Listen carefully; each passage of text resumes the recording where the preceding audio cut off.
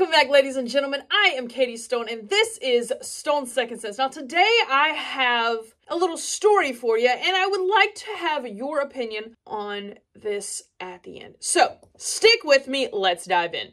An armed Good Samaritan shoots suspect who allegedly knocked out an elderly man in a restaurant bathroom. Whew, it's not sounding good so far. Now, authorities say this suspect, his name is Kevin Craig Anderson, enters a barbecue joint in a harassing manner and aggressively approached several customers inside the store. Now, this individual is from Houston, which is roughly 115 miles south of Centerville, where this took place. Anderson reportedly went into the bathroom and began assaulting an elderly man, knocking him unconscious on the tile floor and continued assaulting him, according to the Facebook post of the sheriff's office. Now, this is when things get interesting, and this is where I'm going to need your opinion, so pay attention. A man with a license to carry then became involved and tried to stop Anderson from continuing his attack on the unconscious man, per authorities.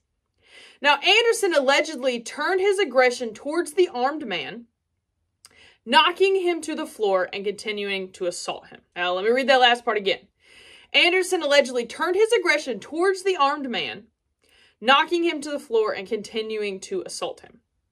Now, at this point, so far, I'm not seeing anything where the man has pulled his firearm out or anything like that. So, as far as now, this individual still has not revealed their firearm.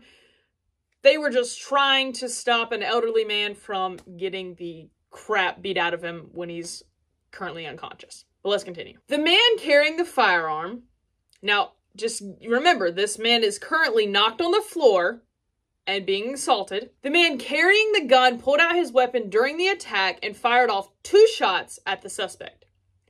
Anderson, who was shot in the right arm, and fled the restaurant in a car.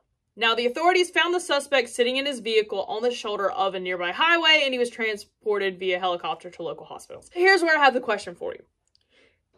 Was this man justified in shooting the suspect that was allegedly beating up an unconscious old man? What are your thoughts on this?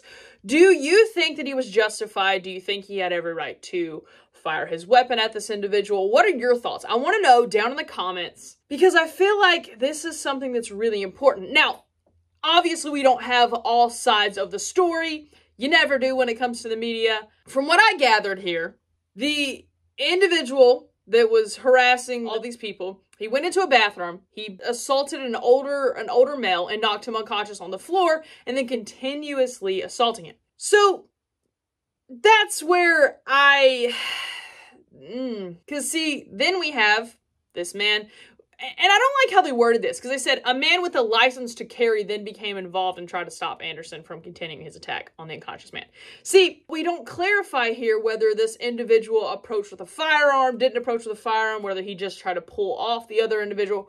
We don't know exactly what happened here, and I guess that's why they're still investigating this, but the way I see it, and you guys can tell me different in the comments, let me put it this way. A firearm is not your first resort. It's not. The firearm is actually your last resort. It is the last resort between you and your life, right? If this individual is just going in and trying to pull this man who's beating up another man who's already unconscious and is elderly, if he's trying to just pull him off and separate the two, what's wrong here? I mean, the individual, from what they have it here, is that he then pulled out his gun after he was already knocked down on the floor and was being assaulted. That's when he pulled his firearm. So, ladies and gentlemen, I personally see no problem here. I think this is a Good Samaritan doing his job, defending the elderly and defending the weaker. And I feel like, ladies and gentlemen, sometimes you need sheepdogs. This is why I love the Second Amendment, because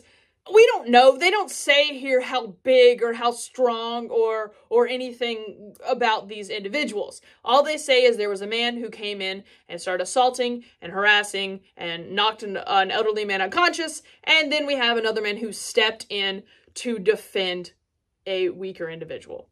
Now, could he have, I don't know, overpowered the guy who was hurting people and just ended it right there and just separated and held him down till the cops got there? I don't know. I'm not exactly sure what all went on here, but I do know that someone stepped in instead of recording it on their phone and actually ended the situation. Now, personally, I think that's a win for the Second Amendment. I think it's a win for this elderly man, and hopefully he's doing all right.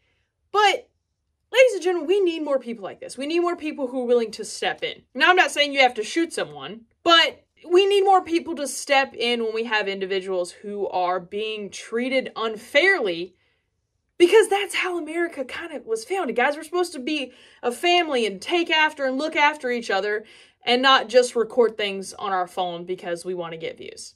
So anyways, ladies and gentlemen, let me know your thoughts on this down in the comments. Was it justified? Was it not justified? But let me know your thoughts down in the comments. Hit that like and subscribe button, please. Have a great day.